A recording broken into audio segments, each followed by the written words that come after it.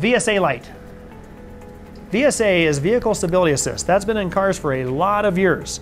If you have never had an opportunity to toy with your car to see what and how it operates, if we get some snow again and you find an empty parking lot and you're comfortable doing it, try to toy with it.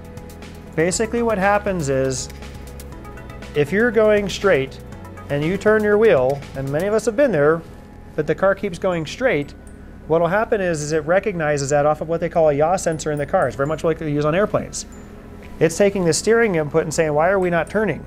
And it'll start activating the analog brakes individually to each wheel to help get the car going back to its intended path. Now, the part is though, that when you experience that, you're going to say, what in the world's going on with this car? Because it's going to jerk, you're going to feel a lot of kickback under the brake pedal because it's using the analog brakes to apply that to each wheel to get it going back to its intended path. But the first time it happens, it might catch you a little off guard, and this is why we held these, is to let you know that it's doing exactly what it should be. Also with analog brakes. Again, analog brakes have been around for a long time. At some point, most of you have probably experienced how they function, but let me just give you a quick snippet. This is going to sound strange, but analog brakes are actually designed to keep your wheels moving.